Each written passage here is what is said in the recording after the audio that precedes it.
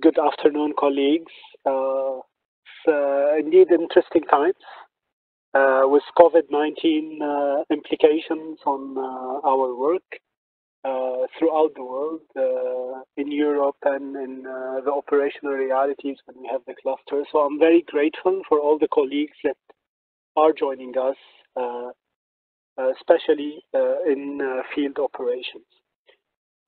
Today is quite an exciting moment as since I joined the Global Protection Cluster about 6 months ago, we have started a series of online webinars to engage with field colleagues, share some of the thoughts we're seeing and observing in some operations, bring it to a global cross-country conversation.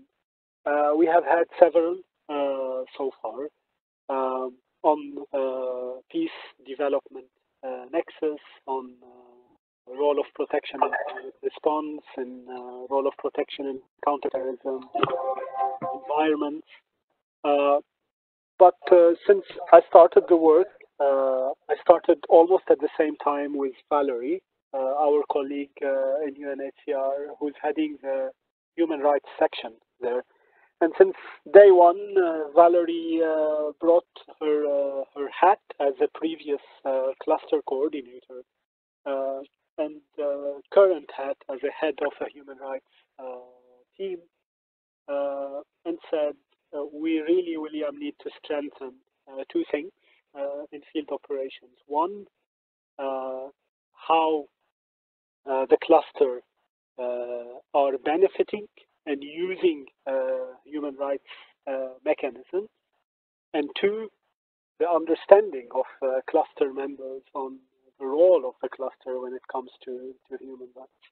So it took us a while to conceive together this first moment of conversation. It comes also at the same time where we are restructuring the work at global level, and we have approved recently the establishment of a task team on human rights under the Global Protection Cluster, where indeed we will take some of the thoughts that we will put together here today to fruition and implementation. So by way of introduction, let me offer two main thoughts. First, of course, the anchorage of protection in human rights is something established. And this is something that we'd like to strengthen. Sometimes we see that protection response and protection analysis have been siloed in few elements of the human rights, but somehow ignore the wider human rights responsibilities. And this is an area where we would like to re-broaden protection, take it to the general level of its human rights understanding, national humanitarian law in broad sense. So that's the first element. The second element is that as protection cluster members and protection clusters and operations, we have responsibility to contribute to human rights mechanisms, while we also have the responsibility to maintain humanitarian access to our operations. And sometimes these two come together and reinforce each other. Sometimes there is a perception that these two go against each other. And one of the key issues that we'd like to discuss today, but also take forward in the task teams, is to clarify how the members of the protection cluster can utilize existing human rights mechanisms. So there is the can, how can they do that? But there's also the obligation. Where do we have the actual responsibility? And it's not an option if we should or not use and contribute to information regarding human rights in countries and analysis around. So with these two questions, I would like to open the discussion, hand over to Valerie, who will brief us on the engagement with the human rights mechanism brief us, give us an overview of the existing mechanisms, and zoom in with field experience on the possibilities of engagement. Then we will have about 20 to 25 minutes of questions and answers, and then maybe try to wrap up with some concrete next steps going forward. So with big thanks to the operations cell of the Global Protections Cluster for organizing this, and for the Human Rights Liaison Unit in UNHCR. I'm very glad to hand over back to you, Peter, and onwards to Valerie. Over. Thank you so much, William, and good afternoon, everybody, or good morning, wherever you are. As William was saying, this is really a pleasure to have this webinar, because we have been brainstorming for months with William how to best bring the human rights engagement to the clusters, protection clusters, and how we can actually take advantage of the systems without necessarily overburdening or putting additional work for cluster coordinators and cluster members. And I hope this is the first of various discussions we could have eventually in the future, and see how as the Human Rights Liaison Unit and eventually beyond that we could support you within the different possibilities of human rights engagement.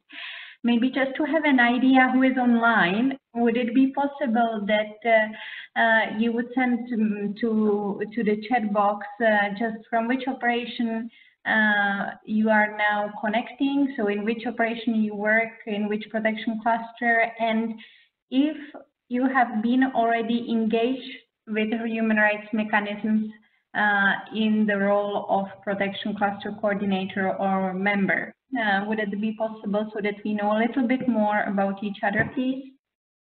So if you can just say in which operation you are working, and if you have already experienced with engagement with the human rights mechanism as part of the cluster system, that would be very useful.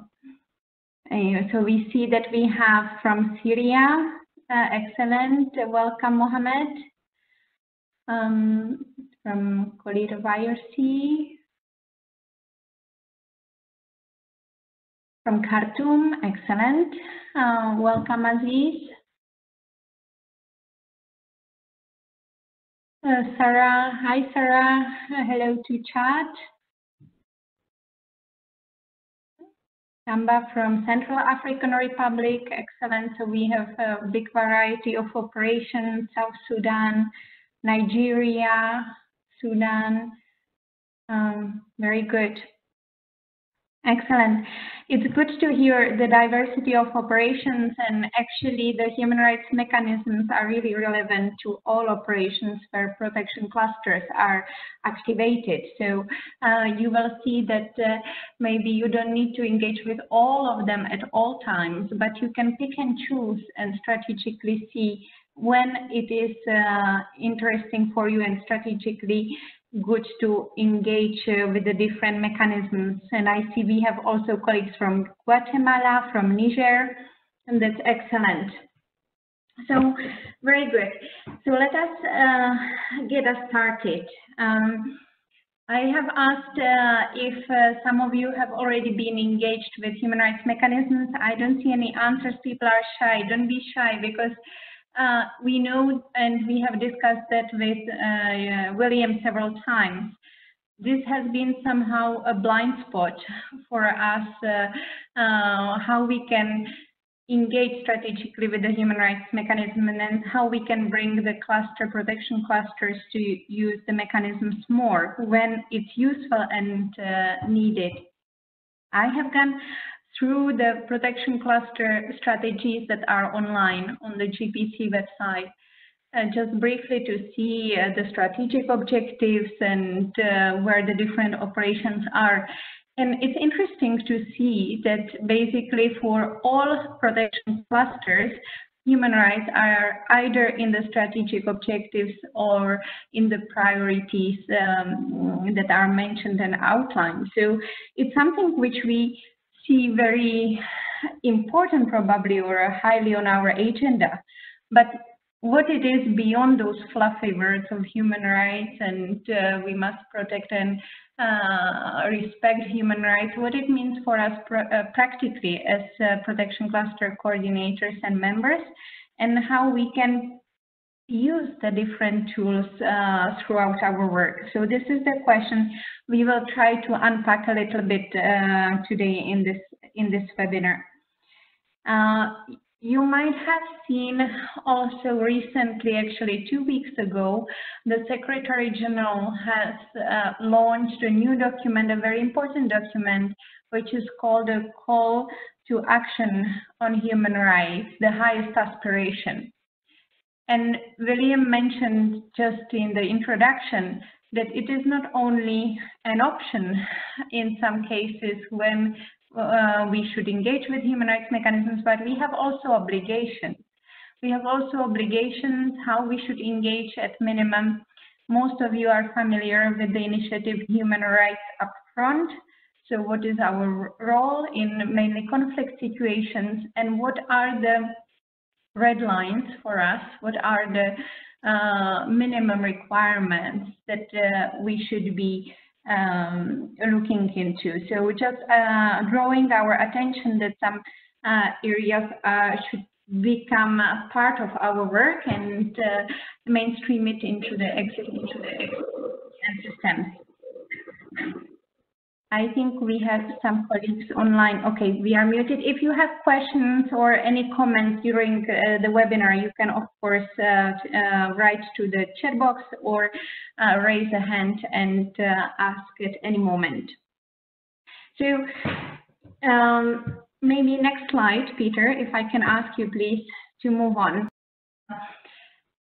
How we can engage with the human rights mechanisms. And here I would like to stress, and as William said, the idea is not to give you any additional work or yet another reporting template or something that would be an additional responsibility and deadlines for you. No.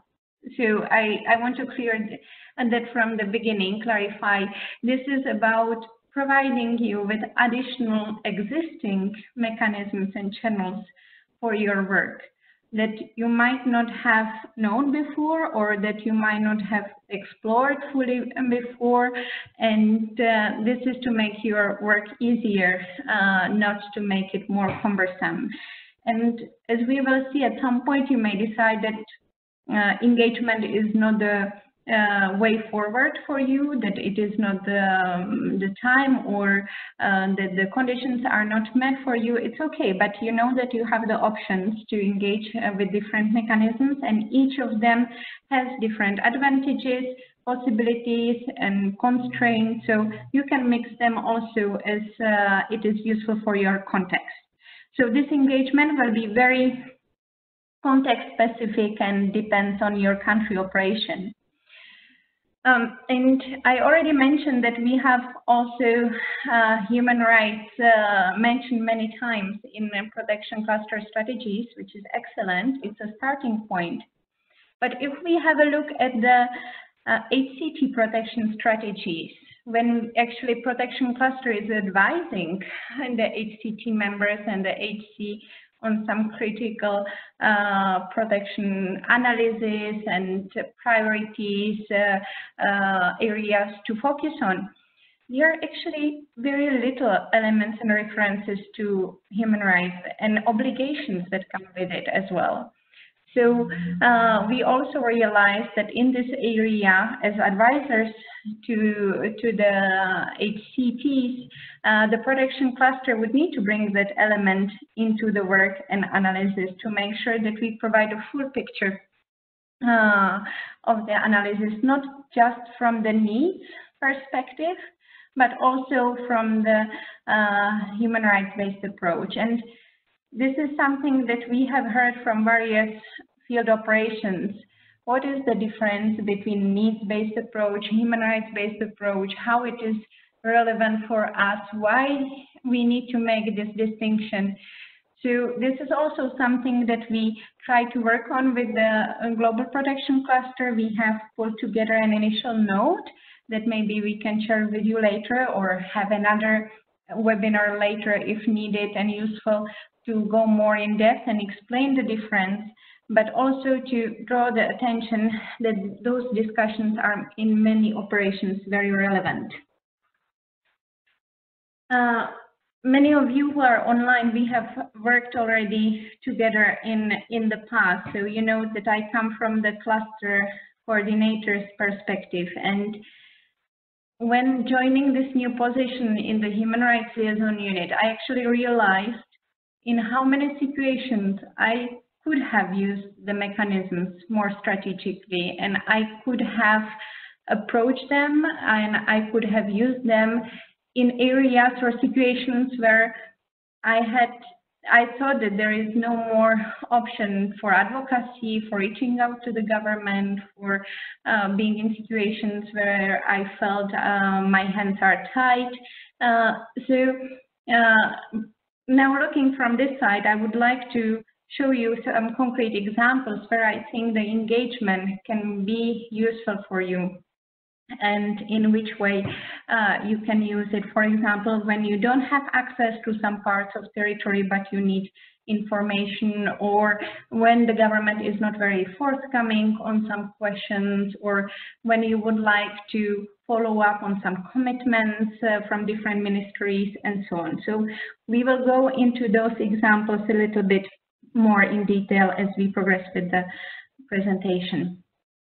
I also, you see on the screen that I mentioned dialogue on sensitive issues, and this is something which I see as a big added value of the human rights mechanism. So as an example, what we do currently, for example, when we are aware of a very delicate situation and we know that there are human rights violations happening, but we know that we cannot raise it directly with the government because it would compromise our position or our situation on the ground. It may further restrict our access, or it may really harm some relationship that we have been already building for a long time. So we use, for example, some special rapporteur, independent experts to pass the information to then approach the government from their side. But this is all in confidential manner. So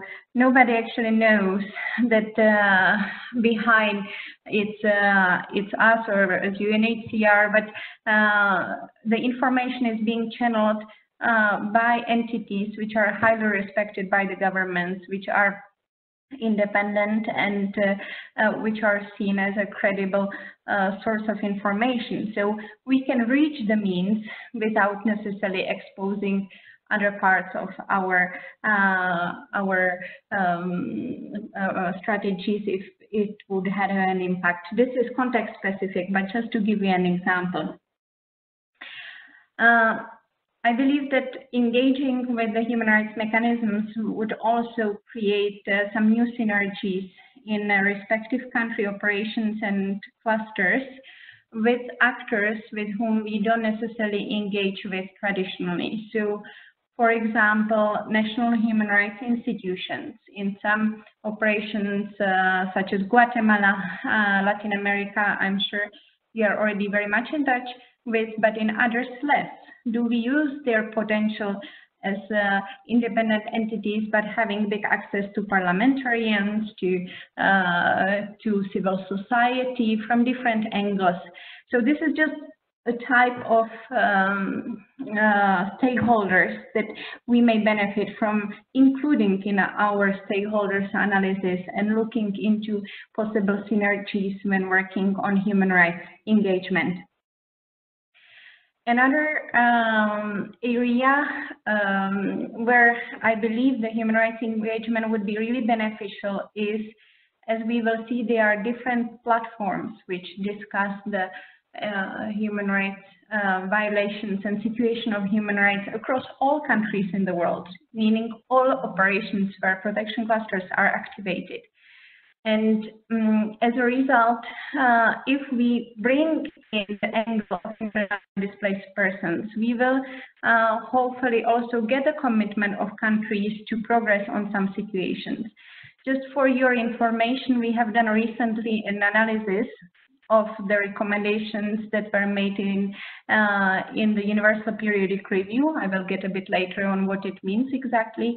But there are a lot of comments and recommendations related to refugees, to stateless persons, to asylum seekers, but very little on internally displaced persons. So we hope that this is part of the initiative to boost a bit this aspect and bring different actors, mainly protection clusters, to be more present and using those mechanisms. Very important element as well is that through the human rights engagement, there is an aspect of sharing information with internally displaced persons about their human rights education. So how do we actually channel and make available the information about the rights of IDPs to themselves? Because if they are not aware, it's difficult that they use it proactively, and also the fact that it comes with certain responsibilities.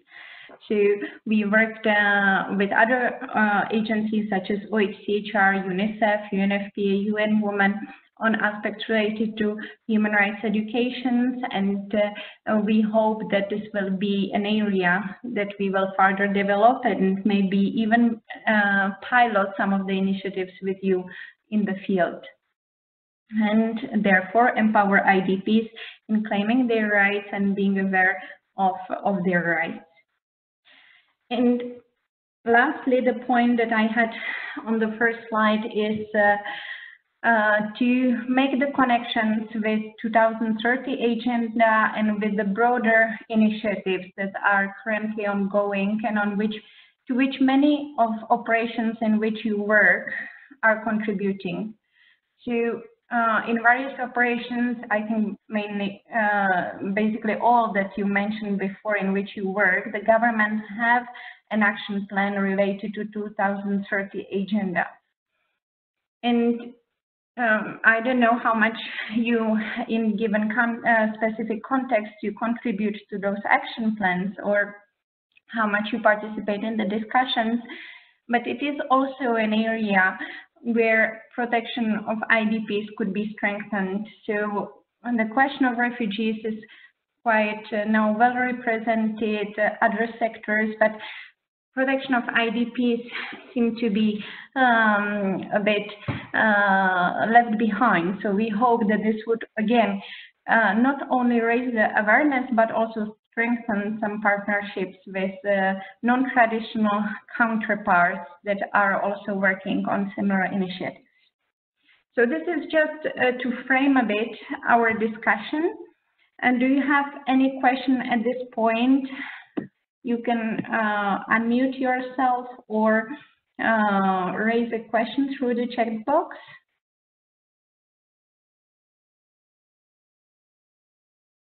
No questions so far? Okay, very good. Everybody hears me okay? No complaints? Peter? Loud and clear. Excellent. Very good. Thanks, Liam. So with that, I would like to move to an overview of the mechanisms. Peter, please, next slide. Very good. So there are four main mechanisms that I would like to mention briefly: Human Rights Council, Universal Periodic Review, Special Procedures, and Treaty Bodies. And let me make one point. When we say human rights, many people immediately make a connection. Oh yes, OHCHR, we have a colleague, OHCHR, that's for OHCHR. No. So if we speak about human rights, it's a responsibility of every single agency and organization. It's like the centrality of protection in humanitarian action. We cannot say it's just protection cluster. I think we are the ones who understand that very well. It's a responsibility of everybody. So all of us, we have a responsibilities and commitments that we need to follow up on. And OHCHR is supporting, of course, is the agency focusing on human rights, but also supporting as a secretariat many of the mechanisms. But it doesn't mean that it lies with them for implementation. We all share the burden and the responsibility between us. So briefly, on the different mechanisms. So they have been initiated by the General Assembly, which created a Human Rights Council. And under the Human Rights Council, we have two important human rights mechanisms: Universal Periodic Review and Special Procedures. I will now go more in depth into explaining what they mean. General Assembly also adopted actually 10 main human rights treaties, and we will hear more about them as well. And each of the treaties, to simplify, has an associated treaty body or a committee that is then following on the implementation. And we will see how we can also engage with them and how it can be useful for protection clusters. So if we can move on, Peter, we will start with the Human Rights Council. So the Human Rights Council is happening in Geneva, but I still felt it's important that we mention how it works so that you see the bigger picture and how it all feeds together. So the Human Rights Council is an intergovernmental body, meaning that 193 states that are members of the United Nations system are meeting regularly, actually 3 times a year, in March, in June, and in September, to discuss the situation of human rights across the world. Okay, so there are some themes that are regularly discussed, as well as emerging situations, and this is a platform which brings together all governments and also civil society, UN agencies. It's a big event, and we can take advantage from this mechanism in various ways.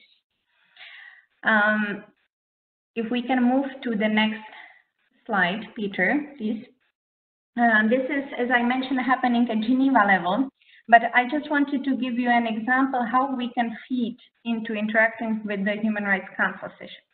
So to give you an example, the Human Rights Council session has been just happening the last few weeks, and they discuss situations in Yemen, in DRC Congo, in Libya, in Burundi, in Nicaragua. So I think all of those situations are very, very relevant to protection clusters, of course. Sahel was very high on the agenda, and you have the heads of state or the prime ministers, members of the parliament, civil society, discussing, presenting on the situation, but also receiving suggestions from other states, from civil society, from UN agencies on what is the situation and what should be done going forward, or should not be done, of course. So we have an opportunity when there are those discussions to provide oral statements. Those are short oral statements that last about 2 minutes, but why is it important is to draw attention to some issues or topics that are not necessarily highlighted in the discussion. So I give you a very concrete example. For Libya, all the discussions around Libya are usually around migrants and asylum seekers, onward movement, but there is very, very little being discussed on internal displaced persons in Libya. So in that regard, for example, the protection cluster could channel the information and draw the attention of the community to the fact that there are also internally displaced persons who have specific protection needs, who have additional challenges, and where there are gaps in the system to address them. Just as an example, okay, I'm summing up now. So this is not necessarily a negative oral statement. It cannot draw in a positive way attention to some issue, but it can also comment some positive development in a country. So for example, thinking about Niger, as we have colleagues from Niger, when there was the IDP law passed in Niger, we can commend the government of Niger for taking those positive steps and encourage them further to engage on the topics related to IDPs and providing technical support whenever needed, and etc. So this is an example how we can engage on oral statements. We can also, of course, there are many side events during the Human Rights Council session. We can not only participate because they are very interested, but also organize side events. Here, as it is happening in Geneva, I mean, this would be further for discussion with William and the GPC, but there might be an opportunity, for example, to do a side event on the intersection between climate change and conflict-induced displacement in internal displacement context, or looking into production challenges in emerging situations in Sahel. I mean, any topic you can think of, but this brings together the different stakeholders and, of course, brings a lot of attention to a topic because there are many people attending. So we can also host side events. And if you think this may be an opportunity for you, a situation that you would like to raise, please reach out to William and the GPC, and we can connect how to best support. It's also a platform where we can collaborate with other UN agencies, civil society permanent missions. So for you to know that the Human Rights Liaison Unit connects with a lot of permanent missions, and we share with them information on confidential and non-confidential basis. So we have regular exchanges with them, and we share with them, for example, some worrying trends, or we highlight some recommendations that would be good that they follow up with other countries. So it's also a means how to, at different levels, influence and draw the attention to specific issues. So this is also a channel that we have not yet explored for internal displacement, but we use very actively for refugees and stateless persons. During the Human Rights Council session, there are also resolutions that are being drafted. Again, just in the last few weeks, we had a resolution on trafficking, on persons with disabilities, racial discrimination, on child abuse. So all those topics, of course, that you are working on in the field, we could look into how to best input the internal displacement aspects to the work. And of course, we have also the opportunity, whenever there is a presentation of the situation, to channel relevant information, because the protection clusters have very effective means of protection monitoring, collecting information, analyzing trends. So this information from the ground is very useful for those discussions. Very good. And please, if we can move on, Peter. As we saw on the graph, one part of the Human Rights Council is the Universal Periodic Review. So a second human rights mechanism that I will present to you now. And what is a Universal Periodic Review? We often say UPR. The UPR is a very interesting mechanism because every single country in the world, so 193 UN member states, is being reviewed on the situation of the human rights every 4 years. So every 4 years, we look in detail into a situation in a country and see how the human rights are being respected or not. And this is without exception. And we are now in a third cycle of this UPR. So it means that every country is now being reviewed for the third time. So it's not that each country is reviewed at the same time, but every year we have over 40 countries that are being reviewed. And what it means that they are being reviewed. The state which is being reviewed prepares a report from their perspective. But then we have a compilation of reports from UN agencies.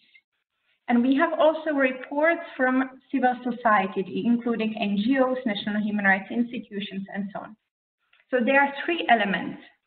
And this is what is then being reviewed because those reports are public, okay? So you can find them online. They are being shared publicly. Now, so far, how it works is that when, let's say, Sudan is under review, from UNHCR side, we contact UNHCR colleagues in Sudan, and we work with them on preparing a report on Sudan. But we don't see actually many operations where protection cluster coordinators would be involved in this process and when they would provide inputs. If this is not to be associated with UNHCR, protection cluster can prepare a report under the civil society.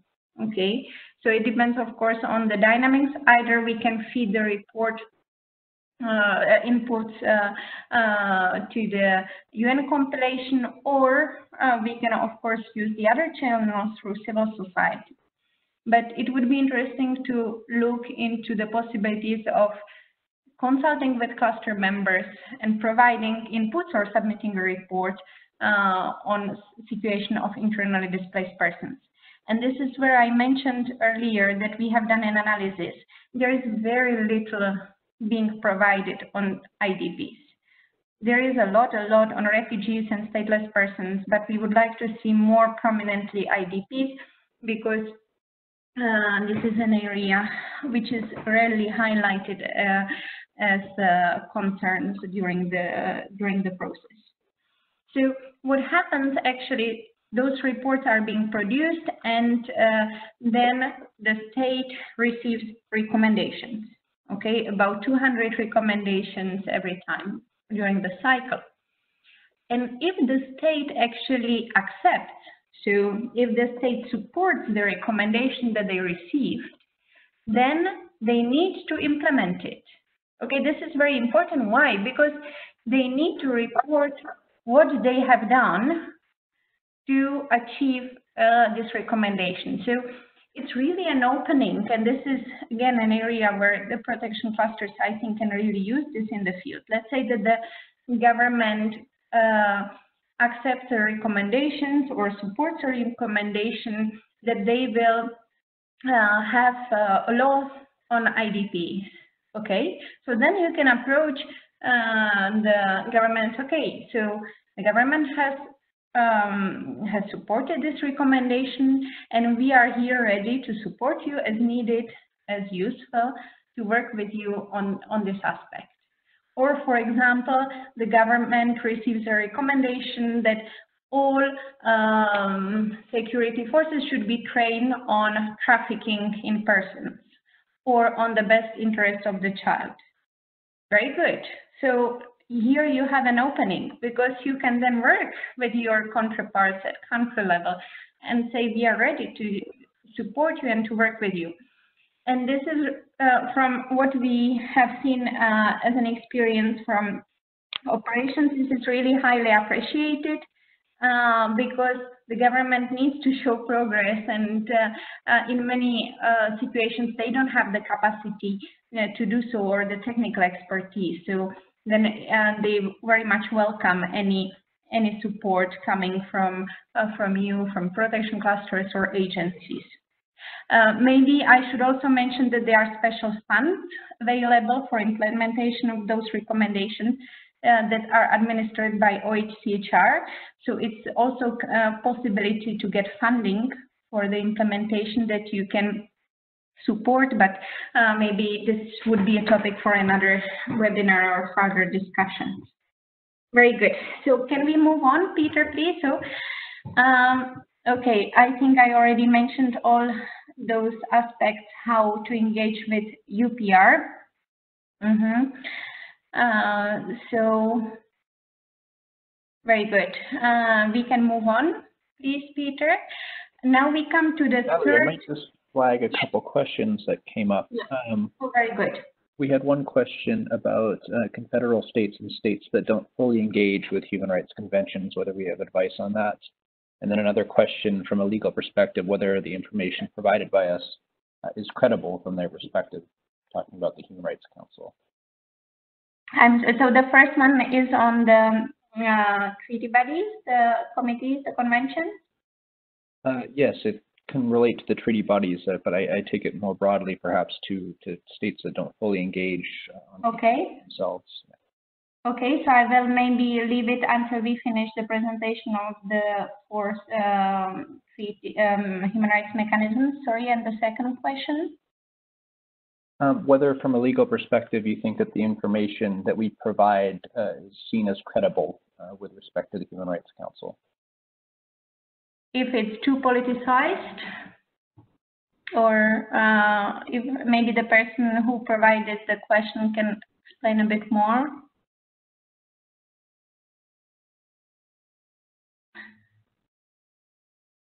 Colleagues? It's in the chat box, Mohammed, thanks for the questions. More generally, I think, just from whether our information provided to this process is credible. If it's credible. The process, yeah. Okay, I think I can address how it is perceived, and we are actually keeping track of the recommendations we made and how they are then reflected or being followed. And we are currently at some 60–70% of reflection rate. What it means that the recommendations we make are really highly relevant and actually taken up then by the states for implementation. So this is a rate which is very high, and the efforts which go into it are not definitely in vain. We can share more details per topic also with you if you would be more interested. What are the topics where governments hear more to our recommendations or less? On the political or non-political, of course, this is a dialogue. The Human Rights Council is a dialogue with intergovernment body. So you may raise a question, is this too politicized? We are working in a politicized environment in every operation we are in. There are politics involved in every activity we do, of course. But as humanitarians, we need to be neutral and follow the humanitarian principles. So the interventions we do are not targeting any kind of political side or any kind of statements that would be taken on either side. We are really drawing attention of the different stakeholders to the needs, to the rights of internally displaced persons, hopefully in that case, and what are the particular protection challenges and what needs to be done more or differently. So we are depoliticizing in any way the discourse and bringing attention to the critical needs, if that responds to your question. Okay. If not, please unmute yourself, dear colleague, and we can provide more clarification.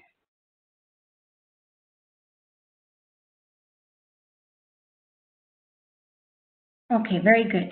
So at the meantime, maybe we can continue with the special procedures mandate holders. So the third human rights mechanism I would like to present to you. We will share with you a video, summary video, also after the webinar, where you can see in 3 minutes what are those mandate holders about. But what do we mean by special procedures mandate holders? Those are either special rapporteur, independent experts, working groups. It doesn't matter what the name is, but those are independent experts which are working on specific theme or topic.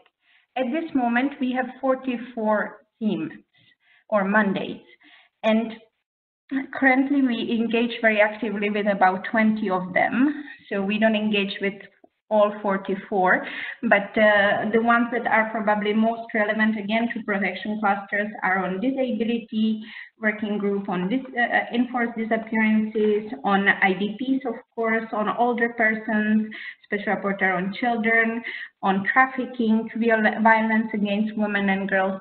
So those mandates are working on topics that you deal with every day.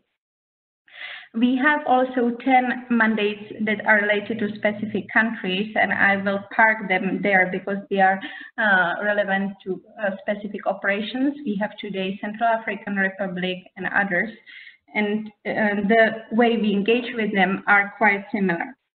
So those independent experts, special procedures mandate holders or special rapporteurs, they are following a specific situation or a theme.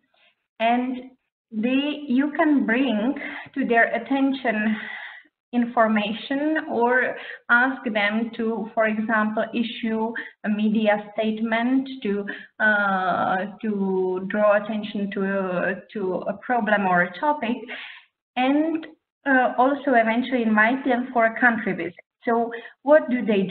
They can visit a specific operation, and I think just recently the special rapporteur on IDPs went to Iraq. Correct, William? You went there as well. So they can visit a country which draws the attention not only of the government and relevant entities, media, but it can open up a dialogue on specific issues that were maybe stuck or blocked, and which can help you then in your day-to-day activities in the field. So we can proactively actually suggest countries and operations where we feel the independent experts or special rapporteurs should go and visit. This is something we start to do now, and we proactively try to suggest in relation to different topics where it might be relevant to visit if feasible, if the government consents. Another area where we can engage is in terms of input to annual reports. So those special procedures mandate holders issue 2 reports a year. One, which is presented to the Human Rights Council, and the second one to the General Assembly. And there are 2 aspects. One, we can also have a dialogue with the special procedures mandate holders about the topics to raise to their attention. So for example, we could suggest for the special rapporteur working on violence against women, if she would be interested to look more closely into the situation of IDP women and girls, if that is a topic which has not yet been highlighted enough, for example. And if they are already writing a report, we can also provide input. So when they are covering a topic, we can bring to their attention some data, analysis, specific protection issues of IDPs in a given context. So all this information can then feed to a report which is presented either to the Human Rights Council or the General Assembly. What is also a very effective way, Peter, if we can pass actually to the next slide, please, is that we can work with them on media statements, press releases, and this can be either in confidential or non-confidential manner. So we can either pair with them and work on releasing information that we want to draw attention to, but we can also share with them information which is too sensitive, and then they release it of course, independently by themselves without necessarily exposing the protection cluster and protection cluster members. It's also an opportunity when they come to a country visit to, for example, pass them some questions or areas in terms of territory we cannot access, but we want to have information on, because they can ask, they can go. And for us, it's an opportunity to get information, and not only information, but also maybe to tackle some issues with where there might be blocks with the government from their side. So those are just some ideas, but actually the different engagement with the special procedures mandate holders can be very wide and very, the spectrum is very broad. And it depends on your country or protection cluster, what the gaps are, what the challenges are, what are the protection issues where you seem to be blocked or maybe would like to have more support. Usually we tend to only engage with the special rapporteur on IDPs, which is our natural counterpart, of course, Cecilia Jimenez, and it's a very excellent collaboration with many of the protection clusters. But there are, as I mentioned, 44 of those mandates, and we are not fully using them for the IDPs advocacy and situation. So something to explore further. Very good. And I'm looking if there are any questions. Not really. So we go to the fourth human rights mechanism, which is the treaty bodies. I will take a little break and pass it to Peter, please. Thanks, Valerie. Happy to give you a bit of break and talk about the treaty bodies. Again, if there's questions, feel free to pose them while I'm going here. But as mentioned earlier by Valerie, when looking at the overall graph, the treaty bodies are the committees which derive from the core international human rights treaties. And their role, these experts who are elected to be on these committees, is to monitor implementation of those treaties by the states that have ratified them. They're independent experts for fixed for renewable terms, and they're nominated by states. They have a diverse geographic and gender balance. And they're between 10 and 25 members, and in total we have 10 of these so-called treaty bodies who meet typically here in Geneva, although meetings are suspended for the next few months for obvious reasons. But they meet here in Geneva to conduct those reviews of state implementation. I'll go through some of the functions of them in more detail, but here you can see an overall chart of the various treaties at the top, and then the committees which come from them down at the bottom.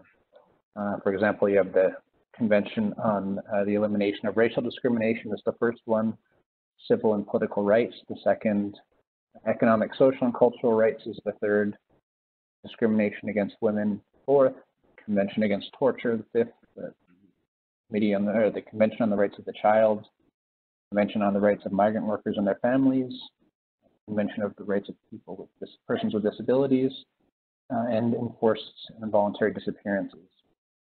So those are the core international human rights treaties, and for countries that have acceded to those treaties or ratified them, they have agreed to be reviewed on their implementation by a relevant committee, treaty body that reviews that implementation. And these review processes, this is one of their functions, this review process takes place on a recurring basis. And the state will, similar to the UPR process, provide its state report indicating what it's doing to meet its obligations under the treaty. These treaties should typically be enforceable by law in the state, and the state should be taking positive steps to implement their provisions. So the state will come before the committee, share its report, and the committee members will have a constructive dialogue with the state, asking questions about certain aspects, certain issues, and then ultimately issuing recommendations to the state on how it can better meet its legal obligations. And in that context, UNHCR has regularly, from our team's perspective, UNHCR has regularly been engaged. So we work with our operations in the field to bring through this process the issues that we think are most relevant to the application of these conventions to our persons of concern. We do this as a confidential channel, so unlike the UPR where it's a public review, there is a public review phase in the treaty body process, but we also can channel, and we usually provide our information confidentially. So this allows us to provide a bit more concrete and serious recommendations about sensitive issues that we're seeing. There's channels to do so for the UPR process as well, but in general, we submit all of our information through this process confidentially. And then the committees will raise these questions to states, raise these issues, and issue recommendations, And then states, similar to the UPR, are expected to take steps to implement them before the next time they come up for review.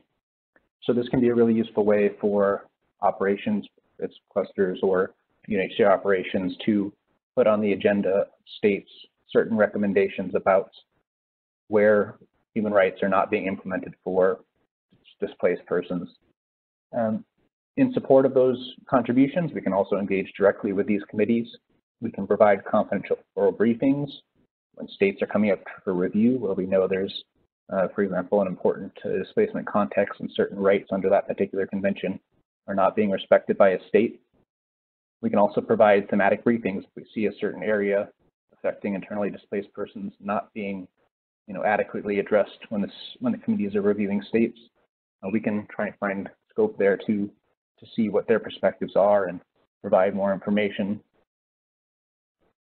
We can also engage committee members in events. These are independent members. They are typically lawyers or professors who have a powerful voice, and we can also engage with them in different events that we think could highlight the protection issues that we're seeing in the field. We also have the opportunity to contribute to the development of commentaries that these treaty bodies develop. These are their interpretations of how to apply the treaties, and so we want to make sure that we can include, where relevant, the displacement angle in that development of human rights law. We want to make sure that the particular challenges that displaced persons face are reflected in that evolution and those commentaries on these conventions. One other final point that the treaty bodies can do and might be able to be a useful tool for some operations is where a state has accepted or acceded to an optional protocol or a relevant part of a particular convention, they may have accepted what are known as individual complaints procedures.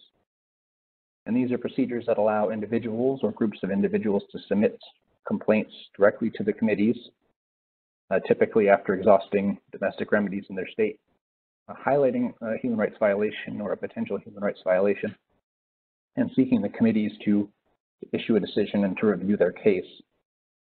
So this has been something that we've worked on with some of UNHCR's operations in the fields, where we've seen the examples that come to mind relate to refugees, but can equally apply to internally displaced persons, where we've seen someone at risk of deportation, and we've exhausted domestic remedies in that state, and we've reached out and supported them to file complaints directly to these treaty bodies, who have then issued recommendations to the state, asked that the state not continue with the deportation until they can analyze and review the case.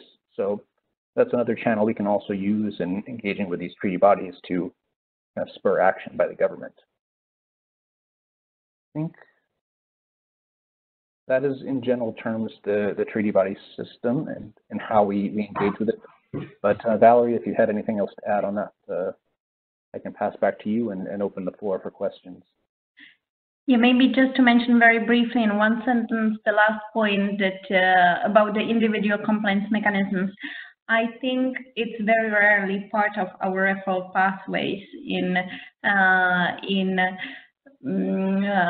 country level cluster system, and it's quite an effective remedy that we can use. But maybe we would need again another webinar to go more in depth, but this is an additional avenue that we can use once we exhaust the local level system and still the case is preoccupying from protection side.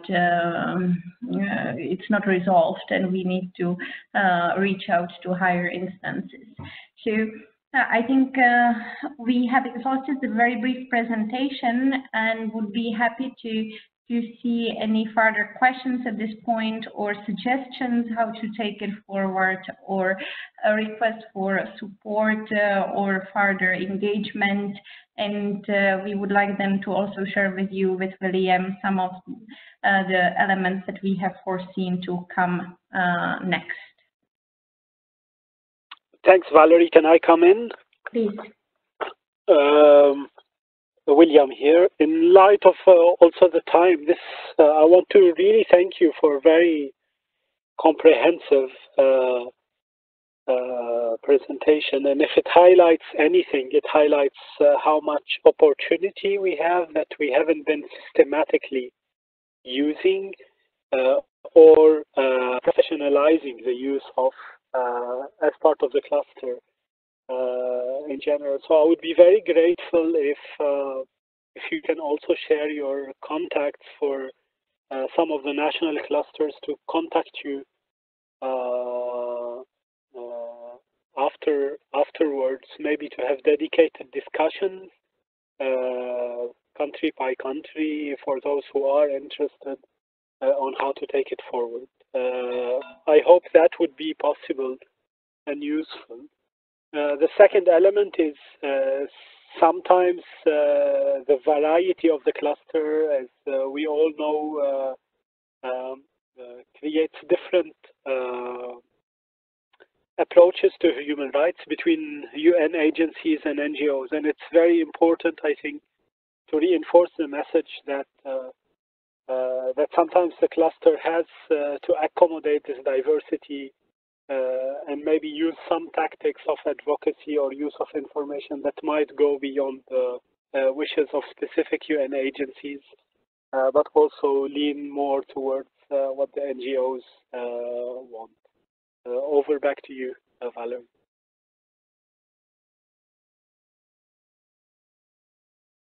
Thank you very much, William. And I think this webinar is somehow just a teaser of all the opportunities of human rights mechanisms in the context of protection clusters. And I have just shared my email in the chat box.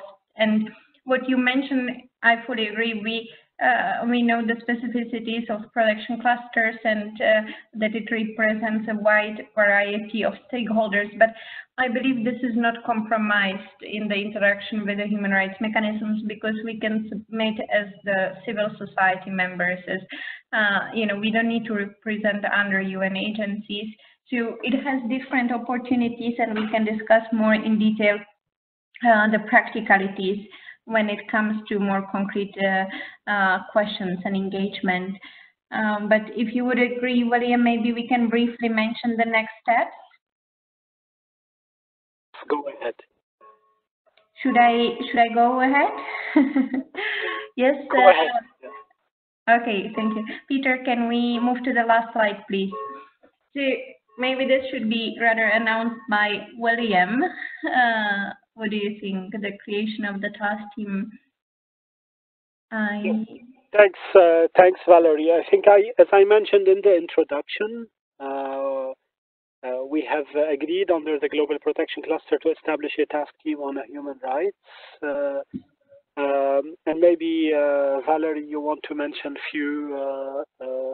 few points around this. Go ahead. Thank you, William.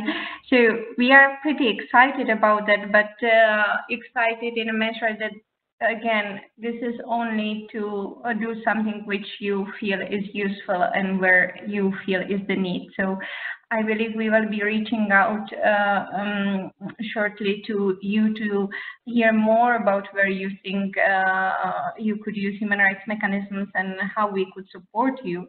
But broadly speaking, we see opportunities in the protection analysis, protection monitoring, include aspects related to human rights, streamline the different reporting you are doing.